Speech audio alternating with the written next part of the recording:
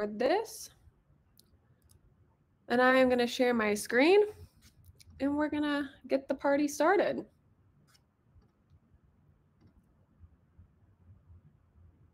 Okay. Hello. Joining us today. Welcome to our DTCX Tech Masterclass series. Today we're diving into 5 e-com tools for building a fashion and apparel brand. My name is Dillon Duchesne, and I will be your host for this afternoon, and I will also be speaking a little bit later. So you're going to hear a lot of my voice today. Apologies in advance, but we do have a star-studded lineup as well. So we have Luis from Okendo, Katya from Grin, Noah from Tapcart, and Millie from Clearco. Some incredible leaders in the space, you guys. So we're going to get lots of knowledge today from these wonderful speakers. As always, I encourage everyone to be very active in the chat. Let's tell jokes. Let's get to know each other. Let's ask questions, give feedback, engage with the speakers and the other guests. If you guys want to post us on social media, please use the hashtag DTCX. We really, really appreciate the love and all of this support. And not only are we going to be getting some incredible tips and tricks today from our speakers, but we also have some special giveaways for everyone. So our hosts, our speakers have graciously given us some fun prizes. So we have a HomePod Mini up for grabs, the Milk Bar Treats, AirPod Pros, a $100 gift card to Gusto, AGI single subscription box. So some really, really fun goodies. I'm going to do it the old-fashioned way. After someone presents, I'm going to close my eyes, go through the attendee list, and then I'm going to pick the lucky winner. So I'm going to stop actually sharing my screen for now because that's the end of my introduction. Some fire giveaways, and I am going to bring up our first speaker to the stage so we can get this party going. So first up, we have Noah Small from Tapcart. He is the Senior Technology Partner Manager. So we're going to bring Noah up to the stage. Fun fact about Noah, he is the youngest of 5 siblings and an uncle to 13 nephews and nieces. That is one hell of a big family. I come from I got one brother. That's all I got. So that's really fun. I bet you guys have some fun holidays. Oh, Noah is frozen. We're going to get him back, hopefully, in 2 seconds. We've been having a couple of technical difficulties this morning, but maybe let's take Noah off stage and bring him back on. We'll try that. But my goodness, 13 nephews and nieces, 5 siblings. I'm jealous, honestly. You don't even need to have friends when you have a family that big. Hi, Noah. Hey, how's it going? I don't know what happened there. I don't think. No, you're good. How are you? I'm doing awesome. Thank God. Can't complain. How are you doing? I'm doing good. Thank you for joining us. You got to fill us in on how was it growing up with 5 siblings and 13 nephews and nieces? It was a lot. I definitely got beat up a lot, but I have an awesome family, really big family. Believe it or not, we actually all hadn't been together since before the pandemic, and we all went. We're on a trip to Mexico about 2 weeks ago with the entire family. So there's like 19 of us in all, and we were all staying in one hotel together. And let's just put it this way, I kind of felt bad for the other people at the hotel. There was just like so many like kids running around, and that's really amazing. reminded me of like being back home. But yeah, super big family. I love it. What a reunion. That's so special. I'm very jealous. Well, listen, we're so happy that you're here with us today. I'm going to hop off screen and then I'm going to let you get straight to it. Let's do it. Awesome. So you guys can see my screen. Awesome. Yeah, I just want to thank everyone at Gorgias. This has been an awesome experience so far, just like planning this. Brittany, Anna, Dillon, like you guys just have been awesome. Thank you so much for letting us lean on you guys for this. And we're really excited to present here. So today I have a few things that I want to go through, a quick intro on myself, which, I think you guys already know enough about myself, but I'm a senior technology partner manager over at Tapcart. I want to talk about why mobile and mobile commerce for a little bit, push notifications, and the future app clips. I'm definitely biased here. I really want to get to the end of this presentation. Really excited about app clips. Haven't presented it yet, but it's a new feature that we're going to be offering our merchants. So I'm going to go a little quicker through the first few slides just so I can get through the rest of them. But just jumping right in, mobile commerce in general. huge uptick that we're seeing. I don't think, every trend that you see or in statistic is showing a huge uptick in mobile commerce. We're spending more time on our phones and in apps than we ever have before. Today's day and age, if you want to know where, your friends are at, you go on Instagram. If you want to go on a date, you go on a dating app. If you want food, a lot of times you go to Grubhub or DoorDash. So we're spending just an immense amount of time on our phones. And one of the first questions that we have when we're talking to merchants over at Tapcart is we ask them, like, what % of your traffic is coming from a mobile device? And usually, like, on average, we hear 79%. Honestly, like, I've been on a few sales calls where this number was a lot higher. It was 85, 95%. But almost always the rate of conversion on, mobile browsers is just a lot lower. So the amount of people who are actually going on the mobile website and actually checking out is a lot lower than they were at least hoping.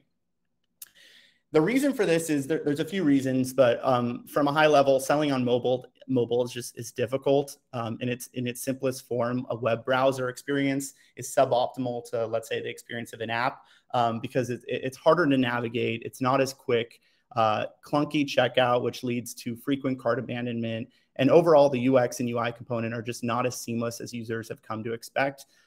There's an example that happened to me recently. I was, just at home on, watching TV, and I saw a few products on Instagram that I liked, and I added them to my cart, went to PayPal, and I forgot my PayPal account, and then kind of left my cell phone for a little bit, came back, and I was already logged out, and I went back to Instagram's homepage, and I had lost everything in my cart. So at that point, I just kind of gave up. But that's just one example of kind of the ways that, the web browser experience is suboptimal. What I really want to talk about is push notifications. So push notifications are one of the most powerful tools you get when you download an app. So if you're on your phone, you opt into, an app, it's going to give you the ability to opt into push notifications. More than 75% of people do opt into those.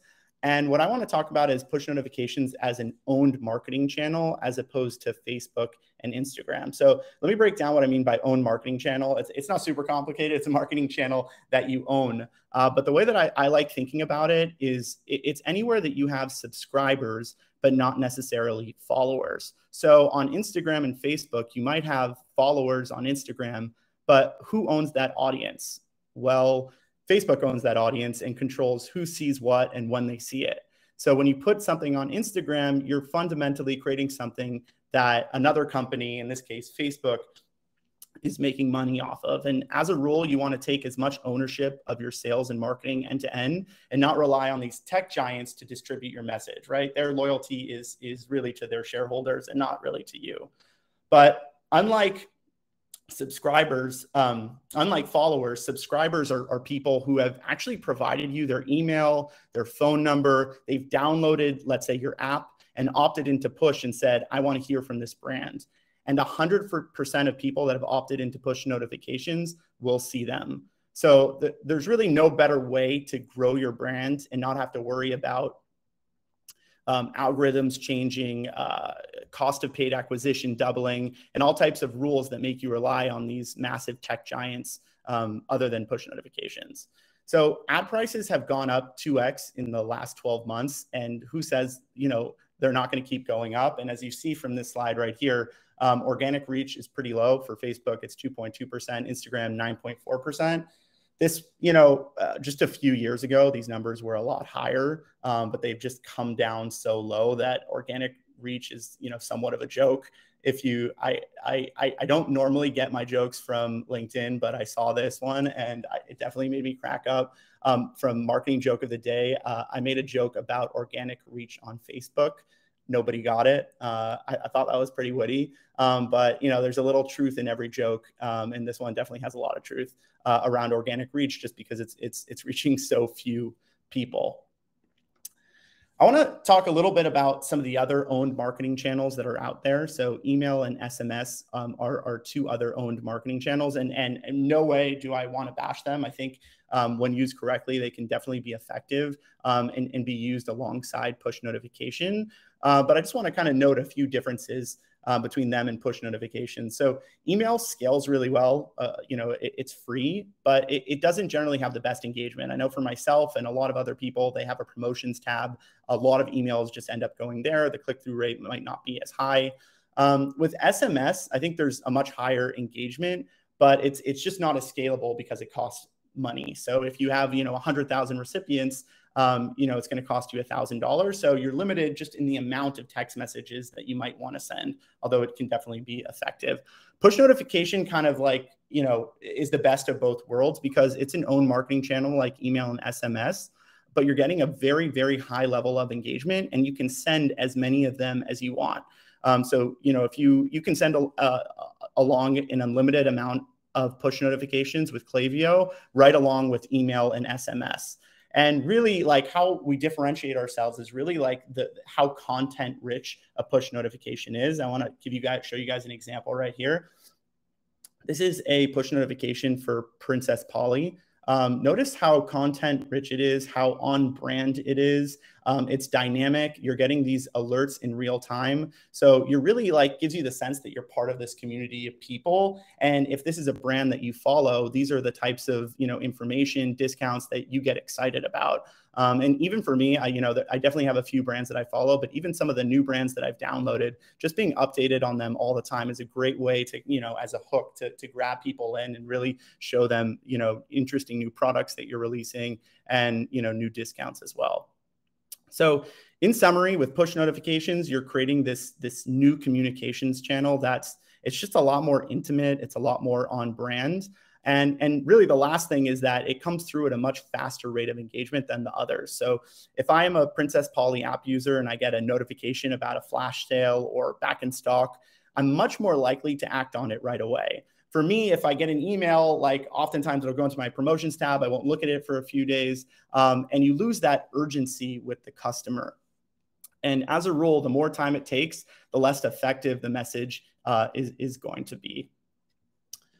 Going to the next, top performing push flows. So as I mentioned, you can send along an unlimited number of push notifications with Klaviyo right along with your email and SMS. I just wanted to call out a few of the most common push flows that we see on our end. Abandoned cart, welcome series, back in stock. I'm definitely the king of abandoned cart. I told you guys that story that happened to me before. I feel like I'm always shopping on my phone. And then I have a lot of hesitation right before I press the checkout button. I found these abandoned cart notifications are killer. They're just keep reminding me that I got to get back to the app. And it's just so easy because you just literally swipe on the push notification and it takes you to exactly where you were when you left off shopping. Why an app? I see I'm running out of time over here and I want to get to app clips really quickly. I think the point here is that the experience that you want to have on the app, you want it to mimic the experience that you're having on desktop. And that's just not what's happening on a web browser. When you're using an app, you're getting rapid load times. Navigation through the app is just a lot easier and more seamless. You have clean page layouts and the checkout experience is going to be a lot quicker. Going to skip to app clips. Okay, I made it. One of the challenges we have with apps in general, is really the friction that it takes to download an app. So, I'll be the first one to tell you downloading an app is not always a quick and easy process. It's a pretty big commitment to download an app. And really another big factor is just the real estate that it takes on your phone. You might have hesitation to, download an additional app because you're like, oh, this is just another thing that I have to have on my phone.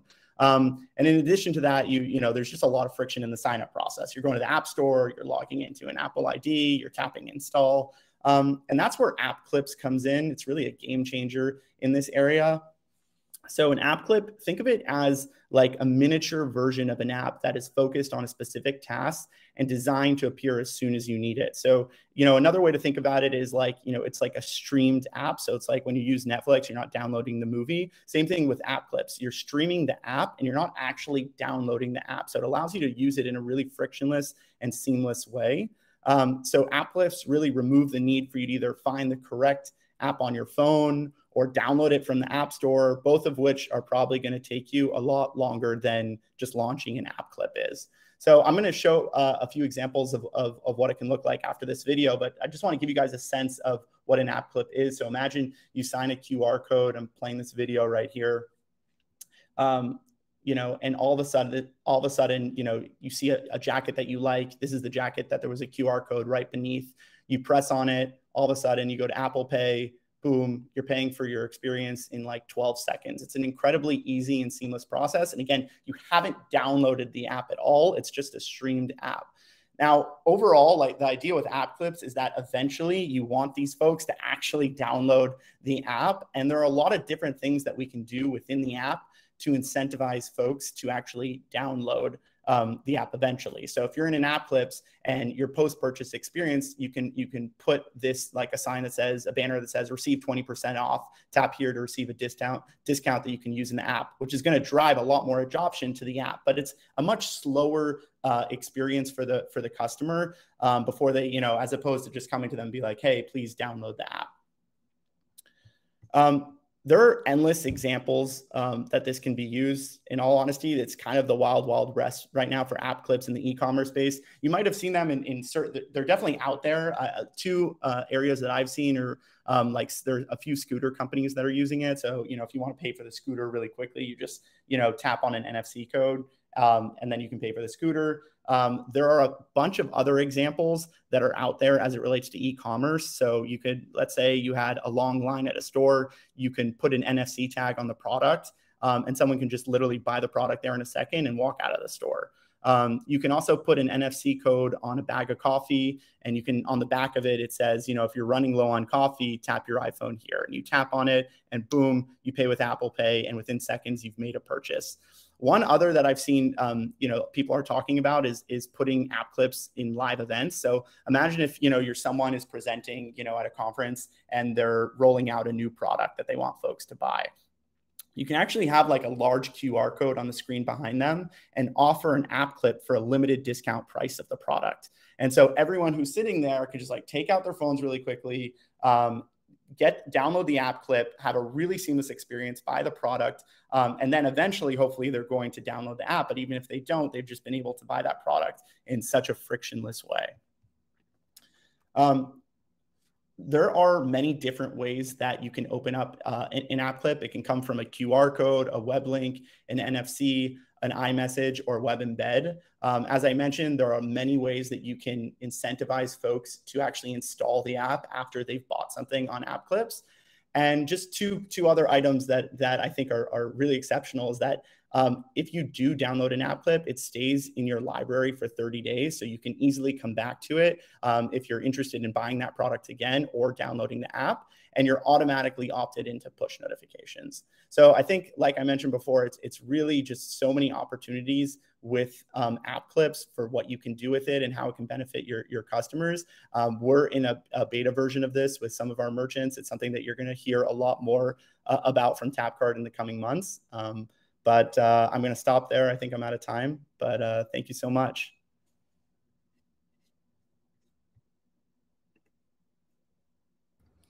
Yay, amazing. That was great. The chat was popping up. I know we have a few people a lot of people are asking, like if you have a really good recommendation for an app creation platform, like what would you recommend? What's your top recommendation there? Like how to drive adoption to apps in general. That's probably what.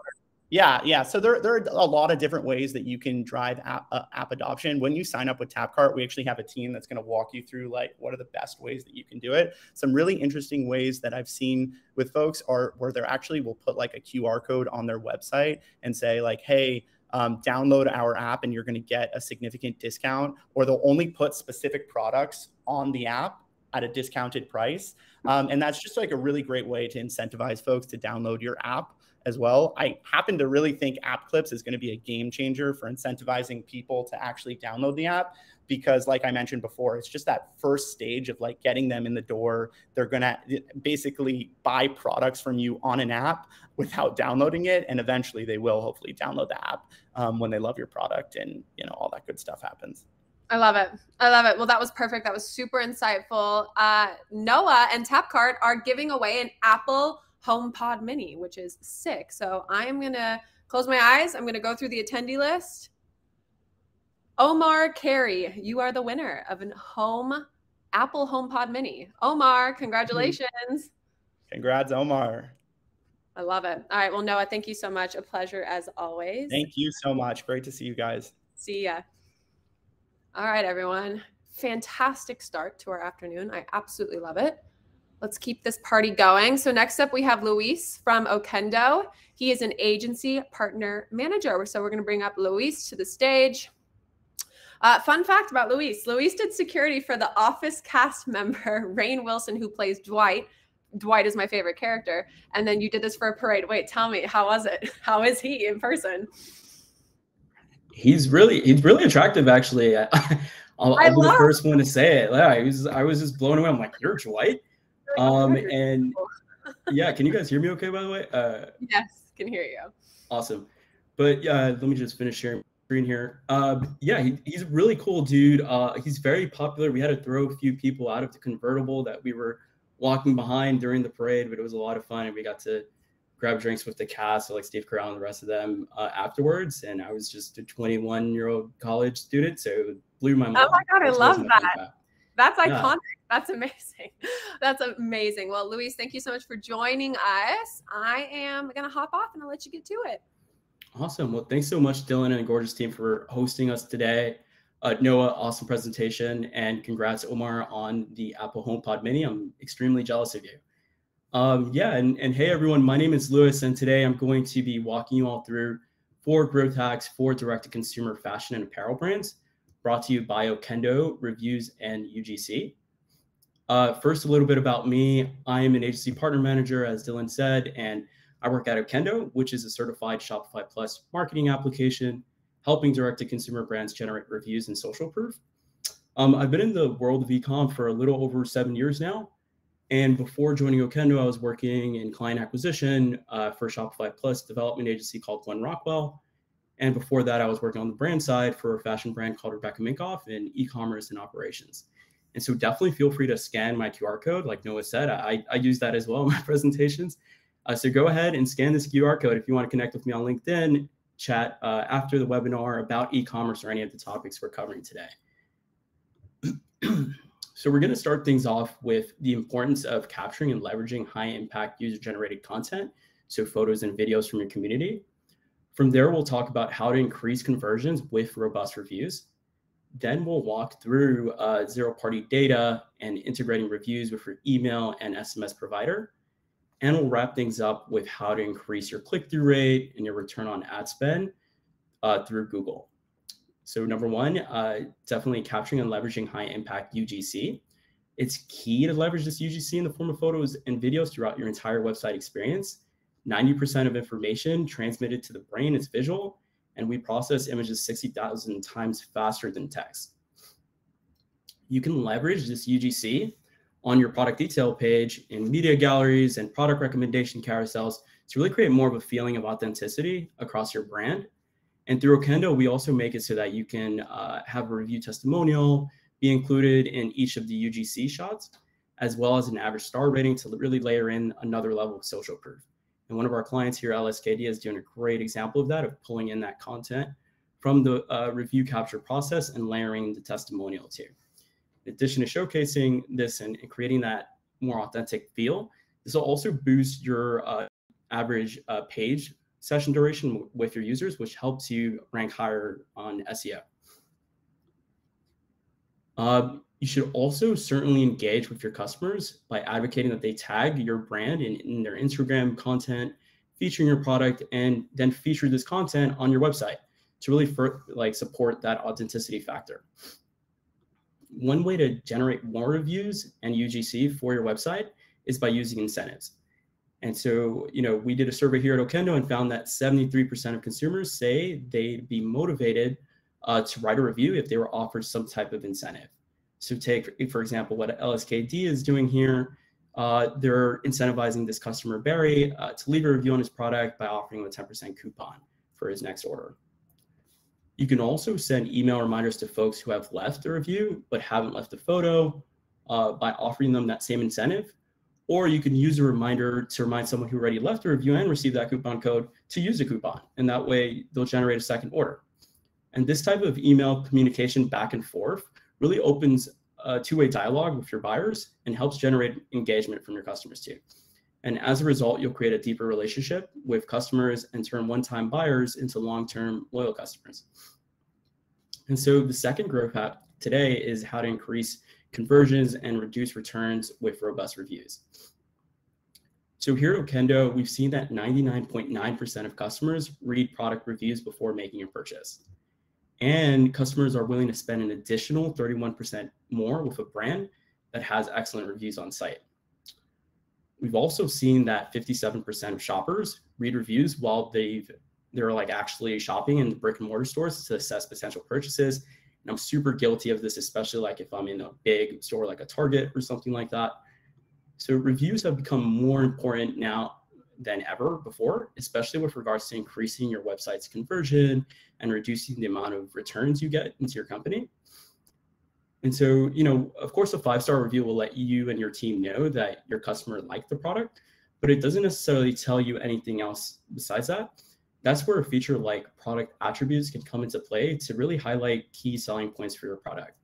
So this is one of our clients here, Minimal. They're a fashion apparel brand based out of LA. And they're leveraging their product attribute information to showcase selling points like their stretch denim jeans quality, the design. So that way they're not relying on their customer or the reviewer here to put this feedback in the body of the review. They're capturing those data points throughout the review process.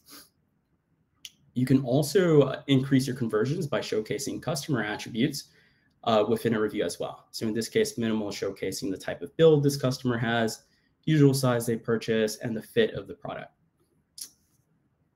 This allows your customers to align their purchase decision with someone that has similar characteristics to them.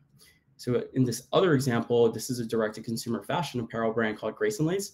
They're really taking things one step forward here by showcasing their customers like height, age range, the customer's body shape, and a lot more sizing information regarding the product's fit. You can also even filter the review content based off of these attributes, so customers can display information that is relevant and contextual for them. So robust reviews leveraging customer and product attributes help brands reduce returns too. In this example for Taft, which is a higher end footwear brand, there's a customer, Roman, who left this review. He typically wears a size 7 shoe. He bought this size 7 shoe for everyday use, and he's confirming here that the sizing is true to size. And so if I was a shopper or a potential buyer who was also a size 7 shoe and I saw this review, it would definitely boost my buyer confidence and reduce the likelihood of me sending it back in a return. So tip number 3 is collecting zero-party data and integrating reviews with email and SMS. And customer and product attributes are both excellent examples of zero-party data, which have an enormous impact on your site. And before we kick things off with this tip, let's just review what zero-party data is. There are 4 different types of data in general, each very different and utilized in different ways by brands. Zero-party data is data proactively and intentionally given by customers directly. So reviews and those customer attributes we just showcased are great examples of zero-party data. First-party data is data collected by companies when customers or prospects engage with the brand. This is often inferred from their behavior on site. So think of like clicks, pages viewed, or even like order information and history, shipping information, things of that nature. Second-party data is first-party data, which has been shared and sold by a company to another company. So second-party data is going to give access to much more niche and specialized data types. And lastly, third-party data is information you purchase from like data aggregators or advertisers or by running tracking ads with companies like Facebook and Instagram. And it's typically what we're more familiar with. So when you're capturing this zero-party data from your customers through review or like a survey or something of that note, it is essential to maintain trust. You'll want to keep the data collection relevant to your product and industry too. Oop, skip the slide there, sorry about that. Here we go. The benefits of reviews is that customers understand why you're asking them the questions in the first place about like their age and behaviors. They're also being given an incentive to provide it to you, and they see it displayed on the review itself. Chances are they probably even used other customers' information to help inform their initial buying decision. You also want to be careful to not ask for too much information. We suggest that brands keep 5 to 7 attributes as a maximum for best practice user experience. And also make sure to reward your customers for providing this added value to your brand which although also further maintains trust. Coupons and incentives are great rewards for leaving reviews, as we previously discussed. So you can leverage this type of zero-party data and attribute information by syncing them as data points to your email and SMS platform of choice. This allows the attribute information to get added to your customer data profile within those platforms. From there, you can get very creative from a marketing standpoint by creating very specific audience segments based off of the attribute information, whether it's like age range or anything. And you can even curate hyper-specific campaigns, meeting those customers where they are. We have an integration with Klaviyo in particular, which enables you to leverage this zero-party data dynamically to supercharge any of your email and SMS campaigns. You can also use that Okendo Klaviyo integration to send all your review requests from a single source. And you can even use an Okendo trigger to really influence any other existing flows you have. Lastly, you can even add in social proof once again to any of the existing flows in your email or SMS platform. Take, for example, like an abandoned cart flow or product recommendation flow. And this social proof will help boost the click-through rate and engagement rate that you have within those campaigns. So one of our clients is Nimble. They're in the fashion apparel space and also athleisure. And they're leveraging Okendo ratings, reviews, and zero-party data within their Klaviyo flows, and in particular within their abandoned cart flows. And since they fired off this integration, they've seen an increase of 16% in average revenue per recipient and a 74% relative increase in click-through rate. The last growth hack for me today is how to increase your click-through rate and return on ad spend on Google. So you can leverage your reviews platform's Google Shopping integration to add star ratings to your Google Shopping ads. This is super easy to do in Okendo. It's just a flip of the switch in our backend within our settings. And in this example here, one of our clients, Skims, which is Kim Kardashian's shapewear brand, is showcasing the average star rating and number of reviews in their product listing ads here, which is encouraging click-through rate for their ads and making them a lot more eye-catching, especially when you compare it to some of their other competitors here like Net-a-Porter and Spanx. And we know that consumer behavior dictates that consumers are going to engage with an ad that has that added layer of social proof. You can also add star ratings to your organic rich snippets so that they stand out in search results and really capture the attention for any potential customers. Reviews in general are also really packed of high intent, high value keywords, which also help you rank higher in search engines. And so we have a client here at Okendo called The Office of Angela Scott. They're a female founded footwear brand, amazing like female contemporary office wear. And they were having a very high investment with their Google ads, especially product listing ads. And they weren't seeing too much traction until they fired off that Okendo Google Shopping integration to layer in that average star rating and number of reviews. Once they started using our integration with Google, they saw a 91% increase in return on ad spend, 81% increase in conversion rate, and a 51% increase in cost per action. So massive success. And so those are the 4 growth hacks for me today. I'd love to answer any questions you guys might have, and I'll take a look at chat too to see if anything popped up. And thanks again for having us today. Yay, that was fantastic as always. I think we have one question in the chat from Austin asking, what role can product reviews play for brands that buy thin and then sell out very quickly? They're integrated with Tapcart, so they're wondering your opinion on that. Yeah, so there's a couple ways to go about that. So you still definitely want to capture reviews. And thanks again for that question, Austin. You can choose what reviews you want to be displayed in Okendo. And you can also group different reviews based off of their product variant. So let's say if you launch a collection of one variant, let's call it like a red version of some Nike Air Jordans, and then you launch a blue version of that, you can still use product grouping to display reviews across different variants. So even though it's not available in red anymore, your reviews in the red variant can still pop up in that other variant type. So just a great way, once again, to boost search engine traffic and increased amount of reviews you have on that product. Yeah. And yeah, you can definitely connect afterwards, Austin. Absolutely. Absolutely. Well, Luis, go ahead and drop your email there in the chat so we can connect with you after. But thank you so much for joining us today. That was fantastic. Thanks, Ellen. Thanks for having me. Oh, wait. I'm like, wait, don't go. We have I'm still a. here. I'm sorry. It's okay. I haven't left yet. We got a giveaway, y'all. Okay, we got Milk Bar Treats. This is important. I can't believe I almost forgot this. I'm like, okay. So Milk Bar Treats winner. Let's see what we got. Iris Nguyen. I don't want to botch that, but Miss Iris. Iris, you got it.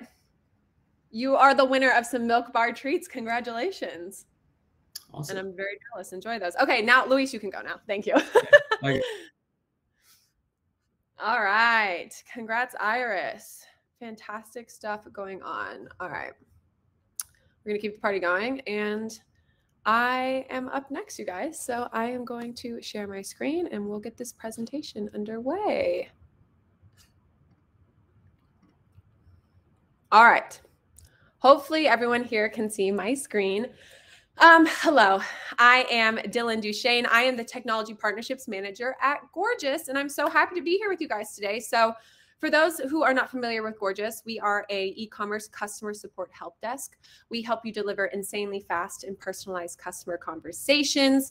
We work with 9,000 plus brands globally like Steve Madden, Princess Polly, Juicy Couture, and many, many more. So today I'm really excited to talk to you all about how to make exceptional support the new normal. And chat about kind of 5 different tools and things that you can incorporate into your CX operation as like a fashion brand to help achieve that exceptional support. So let's get started. And I'm going to start us off with, an example of what you don't typically want to see. It's that 12 plus, 17 plus hour first contact time, resolution time, the lack of personalization, and then leaving the customer feeling unheard and frustrated. So to be completely honest, people are still not doing support that well. So when I look at this slide, all I see is opportunity. You can only go up from here, or in this case down, because that's what we're aiming for. But when you do crack the code and start prioritizing your customer experience, it's definitely a great opportunity to stand out from the crowd. We live in this world where it's instant gratification, right? Response times are way too long. We want what we want and we want it now. Buyers prefer to self-serve, but when the self-serve isn't suited to the question that they have, they want to feel like they're being taken care of by someone who actually cares. And a lot of that time, that means, having the opportunity to have a conversation with their brands, interact with a human, and not a chatbot or like an endless loop voice system. And there's been a spread of channels over the last decade. We're all aware of this. It used to be just voice and email, but now there's SMS, there's Facebook, Instagram, Twitter, etc. Buyers want to engage with brands in all of these channels, and they don't want to have to repeat themselves if they start the conversation in one channel and then they end it in another. They really want that same consistent experience. So it's no surprise that merchants are paying a huge price for this. Slow response times cost merchants a lot of money. They're losing potential sales opportunities, and they're missing out on the opportunity to really deliver that excellent customer experience, which is definitely one of the main reasons why people come back to your brand again and again. So the $1 million question: how do you deliver exceptional customer service that's fast, personalized, and seamless? Well, here at Gorgias, a few key metrics that we look at when measuring support performance are first response time, resolution time, satisfaction score, and then revenue from support. We then can, measure the health of a customer support program from a level 1 to 5, which you can see on my pretty little graph here. So most brands, like I covered, are on a level 1, which is that first response time, the 12 hours, the limited revenue from support. Level 5 is what we're aiming for. That's that Amazon gold standard, so to speak. And this equals typically sub 10-minute response times, sub 1 hour resolution times, automating at least 20% of your support tickets, and having 8+ different channels for your customers to be able to find you, get in touch with you. It's really all about that omni-channel presence. So let's dive in. Let's look at some of the ways that we can take your CS team to that level 5. Number 1, aggregate all channels. Have personalized conversations with customers in the channel of their choice. So we know that customers are engaging with 3 to 5 channels typically before even making a purchase, which means we need to be present on as many channels as possible. We need to respond quickly by having automations in place to help you achieve this. And then we need to drive them back to your website. A lot of merchants are using siloed systems to handle all their channels. They have a voice system, chat system, social media monitoring, etc. So it makes it challenging to create efficiencies in your CS ecosystem because you can't see the customer journey across all channels and then effectively make a personalized response. So my first recommendation is to leverage a help desk that offers a few key things. It supports all the channels that your customers want to engage with you in. It aggregates all those channels to create one big holistic view of the customer across these multi-channels. And this is what's really going to save you a ton of time and in the long run money, which is very important. Number 2 is save time and automate up to 30% of your repetitive inquiries. So Gorgias analyzed around 10,000 customer tickets to better understand what the most commonly asked questions are for our merchants. And this is the data we got back. I mean, order status being number 1, it takes up to 33% of those inquiries. So if you're a brand, imagine what you could do with all the extra time you would have on your hands if you could simply automate and then eliminate 33% of your workload. Amazing. How do we achieve this? So the first step is to tag everything that comes through your support team, so that way you can look at what your most common and repetitive inquiries are. Gorgias actually does this automatically by leveraging machine learning. We have already established, typically if you're an e-commerce brand, your number 1 inquiry, or definitely your top 3, is going to be that where is my order inquiry, especially during a time, delivery is still super unreliable and we're seeing extended delivery times. This is exactly the type of repetitive inquiry where machine learning should be leveraged and where you could use automation to respond versus human interaction. So when I say automation here, though, I'm not talking about like a bot, but rather using machine learning, your different tech stack integrations to respond at scale with someone's personalized information. So if you simply created like an automated response to a where is my order ticket, you can free up time for your team to engage with potential customers pre-purchase. So that way you can support conversion instead of just focusing on, reactive engagements post-purchase. And this is a great example of, kind of leveraging the automation with the personalization by using templates within Gorgias. So you can really utilize using templates to quickly fill in missing variables, like the order number, address, tracking URL, all while maintaining that personalized feel. So you're going to want to pull in your customer's specific Shopify data, customize the message to your liking, send away, save time, and then done. Okay, moving right along. Leverage chat. Live chat is the number 1 feature you can use to reduce response times and speed up interactions pre and post sale. So 85% of websites use chat as a contact form. It typically, sits in the bottom of the website on every page. Traffic clicks in, they leave their email, they wait for a response. Not only is chat a cheaper channel, costing on businesses an average of $3 as opposed to the voice channel, which is usually like $8, but this is also the channel of choice for most buyers under 50 years old. So it's something we want to utilize. The great thing about the chat is that you can use it differently on each part of your website to proactively engage traffic to get them to chat in and then move them towards that purchase. So chat campaigns can be used to drive self-service, as we see here on the left, where the customer is getting their order information, or it can be leveraged, proactively to drive conversion. If someone is on a product page buying some shoes, give them a product-specific discount on chat to get them excited, highlight a review, suggest sizing up and down, whatever it may be. That's what you're going to want to do. Little example here, OG Skincare, who is a Gorgias customer, they have a huge product selection and a lot of people don't know what product works well. They don't know what the color looks good on their skin. They can't try it on remotely. So having a proactive chat is highly effective to help make decisions, have the customer ask questions about that color selection. And you can see this, in practice here. This is a real conversation from someone around Christmas. They're messaging in, they're saying they're a senior, they're having some issues picking the right color, and then someone on the brand side responds. They suggest picking the right color. And then you can see that 3 minutes later that the customer purchased over $200 worth of products. So by proactively prompting the customer to engage with you, this is definitely going to help you convert them into buyers, get that sale, make that money, which we love. Okay, number 4, turn social browsers into buyers with sentiment detection. Y'all, social media is a huge channel these days for driving revenue. So you want to prioritize comments and DMs. You want to leverage machine learning and rules to help you organize them as either negative sentiment or a positive sentiment. So rules are a great way to manage and automate your support volume as a whole. An example of a rule is, if the messaging channel, let's say, is Instagram comments and the sentiment of that message is positive, then you're going to want to tag that as a social lead opportunity for purchase. You will gain greater return on ad spend through the identification of warm leads and focusing on converting them to customers. So you can also use this, as an opportunity to get your relevant offers out there, and then of course drive people back to your website, which is the main goal. So, an example, if someone leaves a nice comment, they're tagging their girlfriends, oh my God, I love this, so cute. You're going to want to hop on that opportunity, give them a little discount, respond, butter them up, make them happy, and then return, drive them back to your website. So there's going to be a huge opportunity by doing so.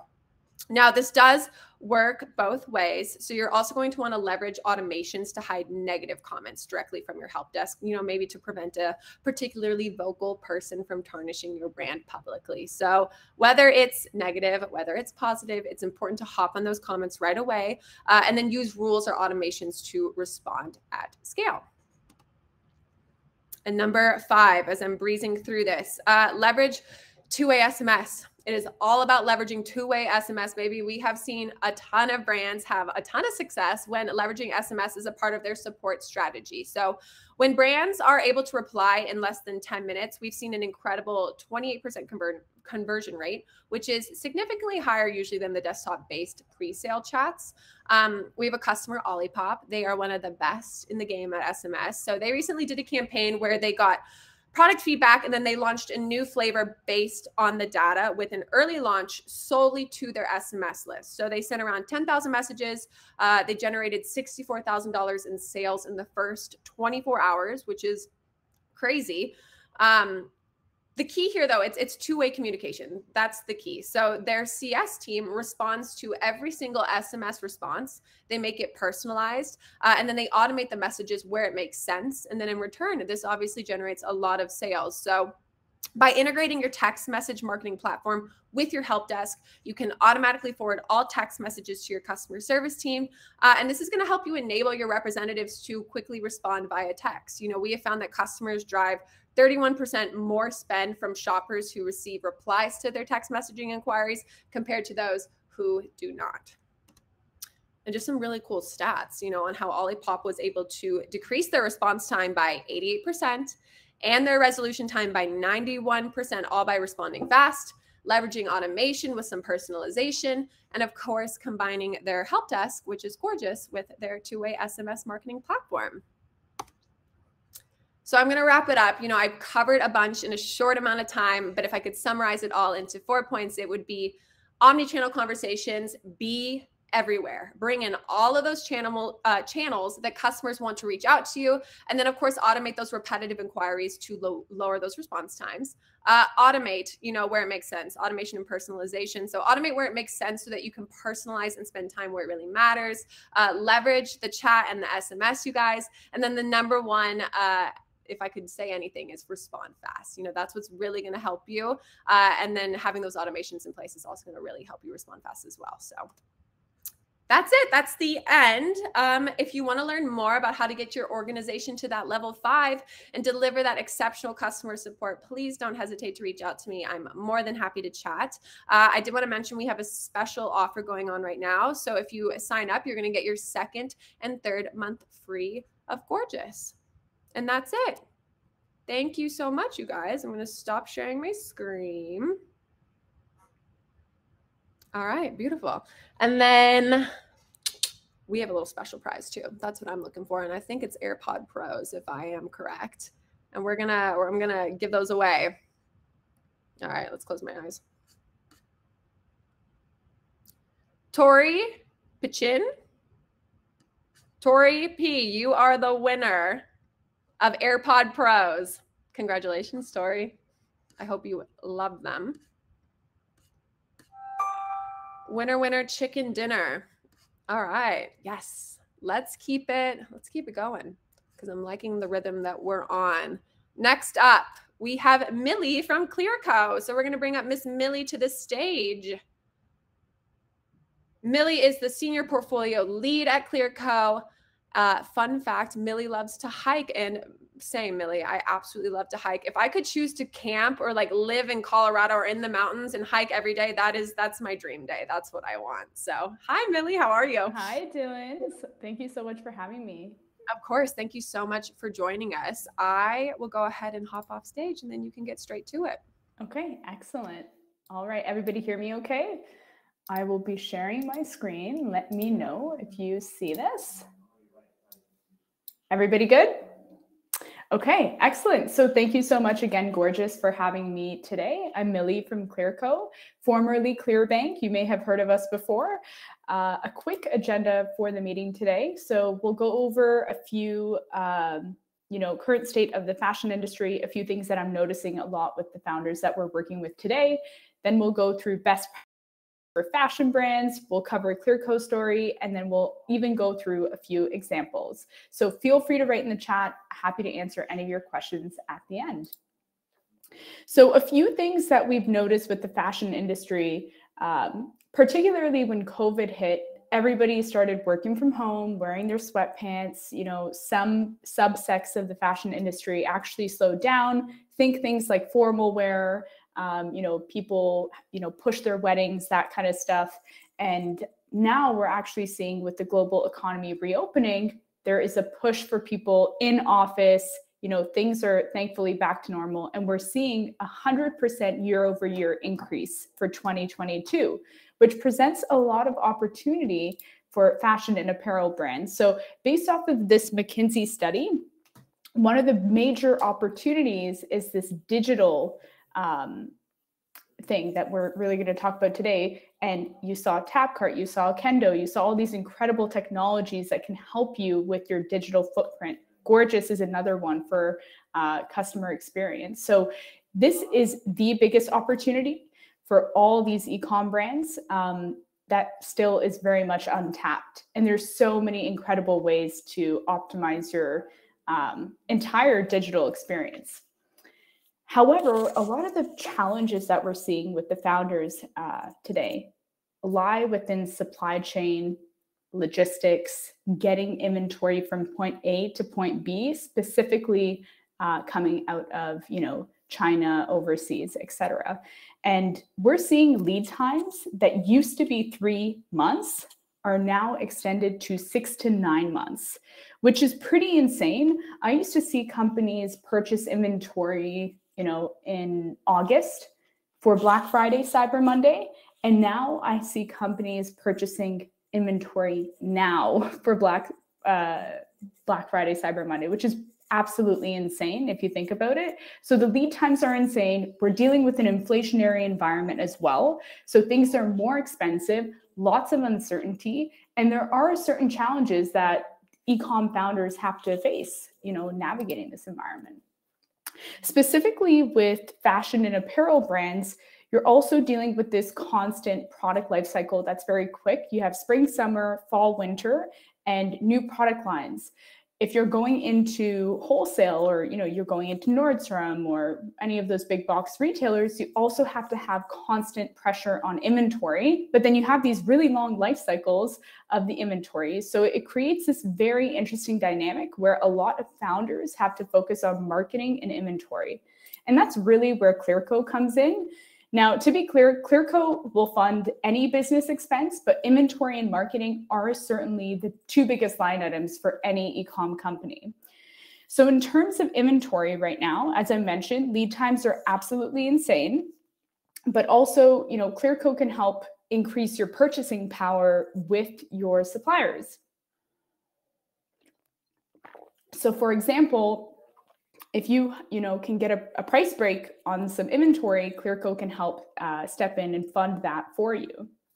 Clearco will also be able to fund all of your inventory, raw materials, finished goods, duties, tariffs, shipping, anything like that it takes to go get from point A to point B.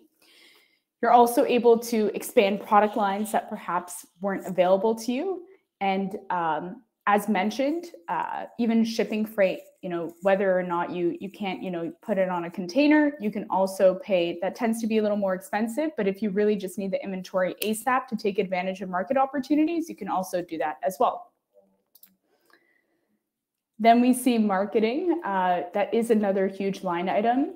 iOS changes definitely were challenging for merchants. So I do see Google, TikTok is a really big platform that people are investing in nowadays, which is pretty cool. It can really help you find new marketing channels and diversify, because we saw so many merchants were dependent on Facebook and Google. And it is nice to see more differentiation in the space right now. And I really truly think that we need that, because focusing on one giant is a concentration risk for sure. So really expanding this and doubling down on really good ROAS. If you have a ROAS, I would say even greater than 2, take advantage of that now, because that opportunity might change with, iOS 15 change down the line, right? So it's really, really important to start investing in that now. And I'll quickly walk everybody through traditional financing options and where Clearco fits in, because this might be relevant to many of the founders on the call. And I think we even have a few Clearco founders on the call, which is quite exciting. So in terms of venture debt, this is certainly an option. I'll go through each one and you'll kind of see the pros and cons. So venture debt is really good if you have an investment that has an unknown ROI date. So for example, hiring an engineer or some C-suite in the company, really good use case for venture debt. One of the things to keep in mind, though, is you have to be a venture backable company. People who sell, certain things online might not want to have to be venture backed, which is totally fine. It does have covenants. It is dilutive as well, and it can get pretty expensive if you are willing to dilute the company. And we always say at Clearco, you shouldn't be diluting for things like inventory and marketing, because that money, luckily in the 21st century, is very easy to come by. The other option as an e-com company is to give away equity. This one, I would say, it's a good idea if you have like someone strategic who can help you, get into, I don't know, some very great partnership. Proven strategies, they have a great network, they can really take you, and it's more than just the money that they're providing. If it's just a check, like I mentioned, there are so many different ways to finance companies nowadays in this era that equity should kind of be the last resort. And as I mentioned, it is very expensive. Equity can cost 80 to 100%. And for inventory marketing, probably not the best use case, but it certainly is great for strategic direction. Another thing to keep in mind, if you are giving away equity, is that, that person or group of investors, they might require a board seat, which ultimately takes control away from the founder. So it's something to think about if you are looking to go down that route. In terms of banks' lines of credit, those are generally pretty cost effective. However, they do collateralize your inventory, your assets, perhaps your mortgage, whatever that might look like for you. There's credit checks, there's certain elements that could take a little longer, and you at least need 2 years of history. Where Clearco operates is the alternative financing space. Most of you guys might be familiar with, revenue-based financing, buy now, pay later, all those things that Clearco offers to our merchants. The pros is that it's very flexible, it's fast, it's efficient, especially taking advantage of market opportunities. However, they are shorter term than banks. There's certain stipulations like not reading wholesale revenue, which I've seen on the team. So that's really where Clearco operates, is in this alternative financing space. So a little on us. So our founders are Andrew and Michelle. Michelle is on the Canadian Shark Tank, and they actually were just filming now, which is very exciting. And that's where the idea of Clearco came from, was on that show, where founders were giving away the equity, and Michelle said, hey, there has to be a better way. And that's ultimately where Clearco came from. And that was 7 years ago. Since then, we've deployed 3.2 billion over 7,000 companies globally. We're the world's largest e-commerce investor. Some pretty impressive stats when you start taking the bias out of decision making is that we've been able to fund 25 more female founders, 9 times more BIPOC, 7 times more LGBTQIA founders than traditional VCs. And that's just a testament to the data-driven model that we built. And a fun fact is that fashion and apparel make 42% of Clearco's global portfolio. So how it works is it's super simple. We would plug into your, Shopify, your Amazon, what have you. We would then underwrite using your data, and then we would provide capital offers, and we can even fund within 48 hours. So it's all super seamless. We're able to fund, like I mentioned, all the biggest line items, and it's really just designed to optimize cash flow and help you reach your growth goals faster. And at a high level, I don't want to spend too much time here, but the fee structure is super simple. It's 6% flat for inventory and or marketing.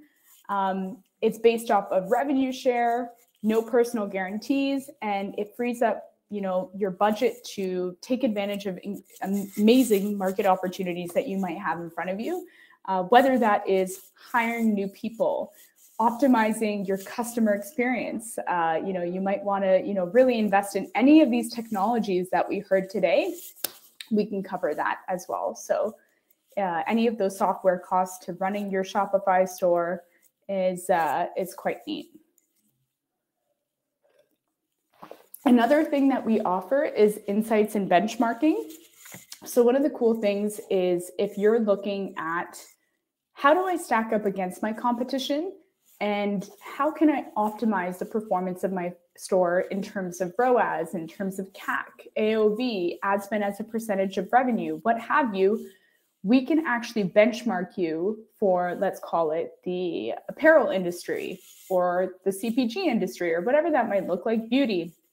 And you'll be able to see how you stack up against those competitors and what are those main areas of opportunity. And there's some incredible founders I just want to showcase here. One of them is Park and Fifth. They're based out of beautiful Vancouver, British Columbia, Canada. They're one of our clients, and they were actually able to use Gorgias. So shout out to you guys, Gorgias, doing an incredible job. They had a 300% increase in monthly revenue, a huge growth in their online sales, and 1,000 virtual bookings. So if you haven't heard of Park and Fifth, they're wonderful. They do a lot of like bridesmaids and wedding dresses. Absolutely beautiful and a wonderful client to work with. Another one is Tiki's. They were actually investing in marketing and inventory and allowed them more freedom to grow. Many ways, Clearco buys merchants time.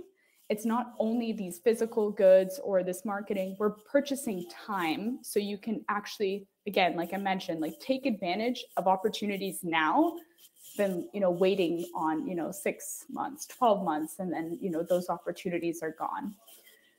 They were able to develop new product lines, and they actually were able to double in size. A lot of you may know Tiki's as the flip-flop brand. So they were able to actually expand beyond just their namesake brand and namesake product and go into other areas and SKUs, which is very exciting. And then finally, our wonderful client, Nova Octo. They were able to gain a whole new customer base by investing in marketing channels, and their revenue grew to 3,000%. They were able to increase website traffic. And the best part is this incredible female founder. She was able to retain 100% of her company. She did not have to dilute. And, ultimately she controls the vision and the mission of the company. So that's what we're all about. I really want to, it's incredible. It's super, super, super inspiring as, an aspiring female founder like myself. Another one is Freedom Underwear. They invested in inventory, they doubled revenue, and the list goes on. I don't want to bore you with all these incredible stories. If you guys want to reach out, feel free to find me on LinkedIn or email me, Millie@Clearbank. I think Amy and the team might want to drop a link in the chat here, but thank you so much for having me, and I'm happy to answer any questions. Yay. Thank you, Millie. That was fantastic. We have one question in the chat actually from Amy. Can you define marketing a little further? What exactly can I use my capital on from a marketing standpoint? Yeah, that's a great question, Amy. So we can cover any marketing expense, agency expense. We can cover any of the apps just discussed today. So it could be, Gorgias, Okendo, Tapcart, like literally most of your Shopify apps would be covered by us. Goes without saying, Facebook, Google, Instagram, YouTube, the list goes on. And then I don't know if I mentioned the marketing agencies as well. So nice. It's a very broad bucket of line items, but yeah. Lots of opportunity there. Well, Millie, I might just have you drop your email in the chat so that way people know how to contact you and get in touch with you if there's any further questions. But thank you so much for joining us today. That was really great. All right. Thanks so much. Thank you. Oh, wait. Again, I did it again, y'all. I'm the worst. We have a giveaway. Welcome back, Millie. So they're doing a $100 gift card to Gusto, which I wasn't sure what that was, but you can pick and choose from thousands of different vendors. So you get to pick your choice, which is really, really cool. So let's do it. Ricardo Rubio, you are the winner of a $100 gift card to Gusto. So congratulations, Ricardo. Okay, Millie, thank you so much. All right. Congrats, Ricardo. Thanks so much for having me again. Bye. Of course. Thank you. Congrats, Ricardo. All right. I promise I'm not going to forget. It's almost Friday. That's why I keep like blacking out a little bit. All right. Let's move on to our last, but definitely not least. We have Katya from Grin. We are going to bring you up on stage, Katya. Katya is the director of content at Grin. I don't have a fun fact for Miss Katya, but oh no, I am the fun fact. What can I say? You just came on with your beautiful jewelry, and I'm like, you are the party, you are the fun. So thank you so much for joining us today. No problem at all. Can you guys see my sharing? Yes, I can see it. It looks fantastic. And okay, perfect. Anybody who has ever seen me on anything virtual knows that this is the part that I worry about the most is this element of sharing. But as she mentioned, my name is Katya Allison. I am the director of content at Grin. I am also the host of the Grin Gets Real podcast and the host of Brands Talking Influencers Fireside Chat series. I am so excited to be here today to just kind of talk to you guys about leveraging influencers for fashion and brand apparel. So let's hit the ground running and get started with the semantics of it all. When I'm talking about influencers, what I'm talking about is, or this is how I define influencers. An influencer is a person with the ability to influence their community to try, buy, or learn more about really anything. And they do this by creating content that gets their community engaged. Now, you'll hear me reference creators and influencers. The tweak in the definition of only talking about influencers is that content that is created to keep that community engaged lives typically on social media, whereas creators are bloggers and they're podcasters, affiliates, athletes, journalists. That's just to name a few. So while all influencers are creators, not all creators are influencers on social media. But why do influencers work to begin with? 88% of consumers really trust online recommendations as much as they do personal recommendations. So that's basically social proof. Not only is it social proof, but creators and influencers, they don't have to worry about ad blocking. They also, as a brand, you can deploy many at once. And this is my favorite. You always get brand awareness, content, community, and revenue. Now, how much of each of those that you get really depends on what your strategy is. Some kind of proof in the pudding can really be seen in the customers that we help support with our creator management platform. The top 5 benefits that customers experience leveraging creators as their marketing strategy that are also Grin customers are brand awareness, content production, social media presence growth, sales growth. Yup, there is revenue involved with influencers, and brand community. Of those people who were surveyed, 86% say that influencers are an effective marketing strategy. So let's talk about strategy. Influencers can be used throughout the entire customer journey and down the entire marketing funnel. First, influencers can create brand awareness, and that's the top of the funnel. And they do this by introducing your brand story and product to their audience. In fashion, what that looks like is the classic unboxing or a haul video. They also nurture your audience and educate them on your brand. That's that middle of the funnel. It's the show me how to wear it. That's what it looks like in fashion, as well as tell me what I feel like when I wear it. And you know the power of a good hair day, a pair of jeans that makes everything look great, or in my case, a statement necklace that's going to get you through a webinar. That last part is leveraging discount codes and affiliate links with influencers. They can get you that bottom of the funnel conversion and help you make that sale. Now, the key to truly leveraging influencers for that entire marketing funnel that I just went through, especially in fashion and apparel, is having influencers be your content creators. Okay, now in the world, now I'm going to get all jumbled up. It's the globe, right? With the global fashion influencer marketing market size expected to grow 35% from 2020 to 2027. If you're not leveraging the influence of those fashionistas and partnering with them as content creators, you're really missing out. With the growth of technology, increased use of social media networks, and the expansion of social media networks in general, hello TikTok, it's made it almost a requirement for fashion marketers to invest into influencer marketing. Now, this chart that I'm showing is broken down by influencer type.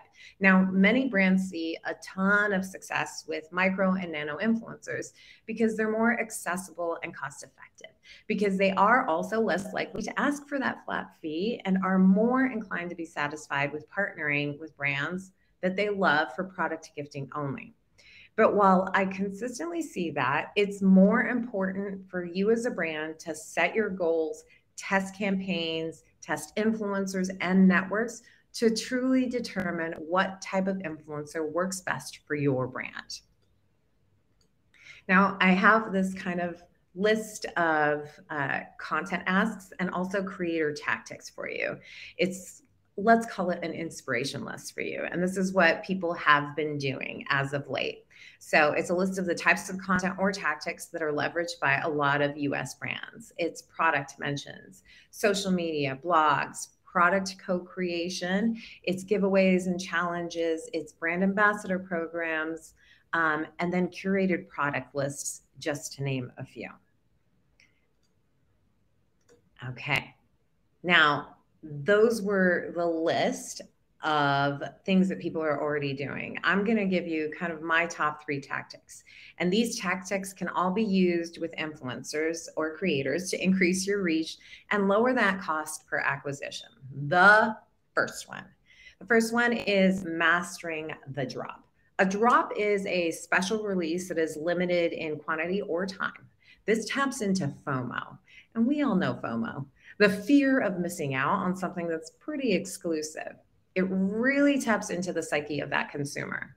60% of people make purchases because of FOMO. Use that stat for your next icebreaker. Or maybe that should have been my fun fact, right? There are other benefits to that mastering the drop, and that's you have more control over inventory management. It also creates this community and a buzz around your brand. Number 2 tactic, that's live shopping. I'm a big fan of this. Now, so live shopping takes place on live or going live across social media platforms. It's an interactive way to really sell while also connecting to your community. 61% of shoppers engage in watching live streams. Let that one soak in a little bit. Now, social media channels have different versions of this. A couple of my favorites are Facebook, an oldie but a goodie, and Instagram. That's Instagram checkout and live rooms. What I like about the Instagram live rooms with creators is that as a brand, you can run a live Q&A with a creator on there. Number 3 tactic, it's tagging. It's exactly what it sounds like. You can add product tags now to feed posts on Instagram and tie those product tags back to your shop. Now, creating a shop on Instagram is available for creators now. That's been the latest news as well too, which means that for those long-term partnerships that you have with creators, you can have them basically create a set of what I call haul videos. And those are all going to be connected to shops, ideally, for that creator. And then that creator community can then basically shop those looks. All right, I'm going to read this verbatim. In order to maintain genuine relationships between influencers and brands, these new e-commerce features should be used in a meaningful way that resonates with an influencer's audience. The reason that I read that one verbatim is because it's so incredibly important.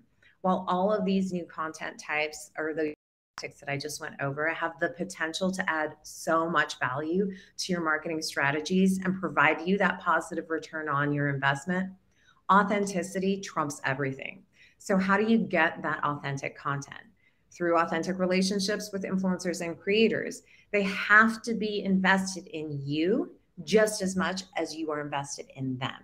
And while that does take some time, there are ways to really measure the content that they're creating for your brand that can help you evaluate which content to leverage and which influencer will really help you achieve those goals.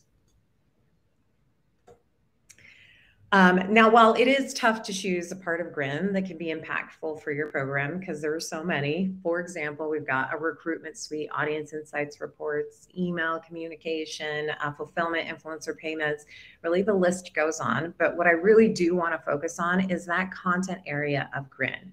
And the reason behind focusing on that is because content is that bridge between influencer management and the rest of the marketing strategy and team. Content connects the marketing team. So what does that look like in Grin? Within Grin, the content area, you have one spot for all of your creator content. It automatically gets pulled in with predetermined hashtags and mentions. So there's no more scrambling to look for that content. On top of that, we have this layer of filters that you can use to find the ideal content for whatever your objective is, whether it's your website or your email. These filters include automatic tags that are associated with that particular image. We also take a look at the colors within your image. Let's say you've got like a pumpkin spice, fall campaign that's going on. Take a look at the color orange and really aggregate all of that content that you can use for those campaigns. Those filters also take a look at engagement metrics as well, social networks, and kind of the date of posting as well. On top of that, there's a way to organize all of that content into folders so that you can share that with your broader marketing team. Does your social team need content to post on organic? Go ahead and put together an approved list or approved folder of images that they can repurpose. We also have this, how I define it is visual social listening. It's where you can check out who's not in your program, but who is talking about you by following some trending hashtags and reviewing that content and the metrics behind that content to see if that's something that could work. Now, I promise I'm going to leave you some tips. So here are 3 tips for getting that right content for your influencers and creators. Number 1, let creators develop the content that works best for their audience with minimal guidance. I know what you're thinking. I am also a control freak, but that doesn't mean that you let them go out there in the wild. Just know that the right creator, taking the time to find the right creator means that you don't have to hold their hand. They know what resonates with their audience, so let them do their thing. Also, number 2, avoid product placement and explore new ways to stand out online and ways to shop. Some of those 3 tactics that I went over, those are great ways to reach out to and engage with a creator and their community. Show what your brand looks like out there as well. Think inspiration and aspiration and leverage those creators to help them tell your brand story visually. And the last one, explore video. Long form, short form, explore it all. People want to see moving parts. Look for that thumb scrolling content, and video is going to be one of them. And on that note, thank you so much for having me. I hope that we have questions or maybe just friendly comments. Dillon, you there? I'm here. It takes forever to come back on screen. It's like crazy. That was wonderful. I mean, no questions because it was so insightful, but Lauren is saying, you know, they have struggled with finding the right creator in the past. Yes. You know what I mean? Not just looking for free products. So these were great tips. I think this was very, very helpful. And I agree. The right creator Fantastic. is everything. So thank you so much. I promise I'm not forgetting this giveaway. It's Athletic Greens AG1 single subscription box, which is amazing. So I'm going to close my eyes. Tess Olson, you are the winner of an Athletic Greens subscription box. Congratulations, Tess. Put ice when you shake those Athletic Greens. It's delicious. Agreed. It's so much better that way. So much better with ice. I know. Well, thank you so much, Katya. It was a pleasure. Thank you so much. Thank you. All right, y'all. Well, I mean, we've come to the end, which is very, very sad. I'm going to share my screen one last time.